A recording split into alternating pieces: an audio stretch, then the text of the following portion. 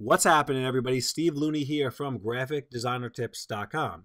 This is episode number 1 of my new Adobe Illustrator CC tutorial series. Now, I did a Adobe Illustrator series years ago in CS3, and a lot of this stuff still does apply, but the program has evolved, it has changed, and I want you to obviously keep up current with all the new stuff and obviously all the basics too. So this whole series, you know, I got this idea based on inquiries about basics about Adobe Illustrator, and you know what? We're going to talk about basics. We're going to talk about everything, but the basics and the stuff that you're going to use all the time in all your design layouts, because those are the things that you're going to get hired for and that are going to help you make money. So we can do this a couple of ways. Well, 2 ways basically. We could either hit Command N, all right, or come up here to File, New. Now, I'm just going to point this out in every single video. It's going to get a little redundant, but you know, that's the only way you're going to learn. You're going to see next to where we're going to go, you're going to see a Command N right there. That is telling you that's the keyboard command shortcut for this. So we're going to go up into New. Now we're going to have this window open, and it's going to say New Document on it, okay? And the first thing you're going to do is obviously you're going to name your document. So let's call this New Logo Design, all right? You can come up here and you can select a couple of preset profiles. So you could either do for print, and you could check them out. You know, check out what each one is going to do. It's going to obviously change the specs below, but we're going to stick with print for right now. And I'm going to talk about artboards in another video, but basically we're going to stick to one artboard at the moment, and we're going to make it a letter size, which in inches would be 8.5 by 11 inches. Your units, you can pick a bunch of different units here, but the only units that I ever use is inches and pixels. If I guess you're from Europe, you might be setting these up in millimeters or centimeters. I'm not sure which one, but I know everybody does things a touch different over there.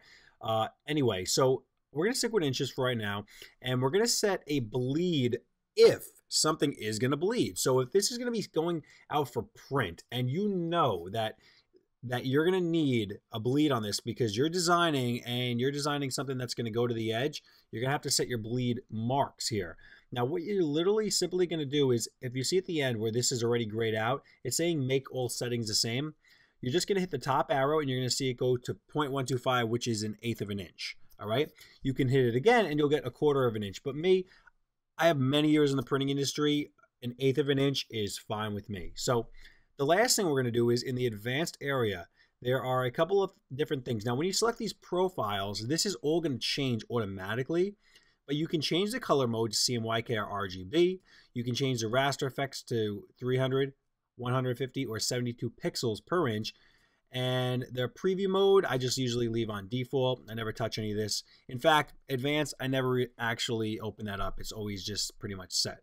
So now we're going to hit OK, and now we have our new document. Okay, so now we have our document, and you're going to notice there is a black outline box and a red outline.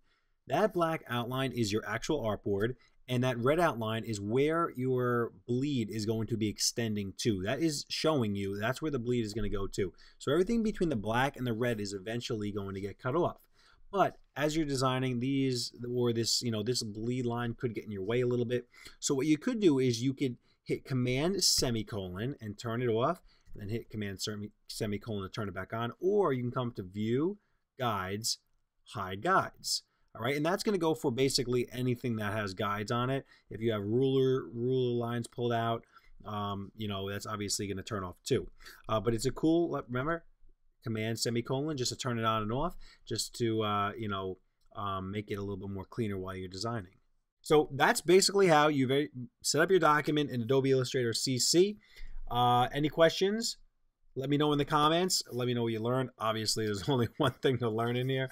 But hit the subscribe button to subscribe to my my series. There's going to be a ton of videos in this one. So stay tuned. Comment, share, and like. Everybody have a great night. Peace.